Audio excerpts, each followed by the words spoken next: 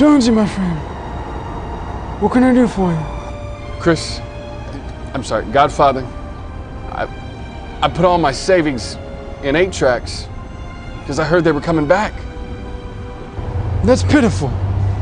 When's the last time you went to church? I don't know. 5. Jonesy, Jonesy. Why do you come to me now?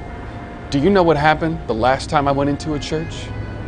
For this morning's sermon, I am going to be preaching on that mysterious technology, the 8-track player.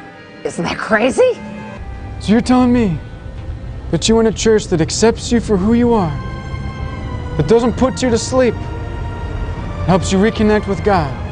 But Godfather, does a church like that even exist? Esso è chiamato velocità. What? Esso è chiamato velocità. Dang it!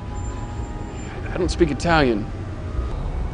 First of all, don't ever take that tone with me again. Second of all, can't you read the subtitles? Velocity? I don't believe you. I mean, how would I even get there? You know what happened to my car? Besides, what do they have to offer me? And velocity. I'll make you an offer you can't refuse.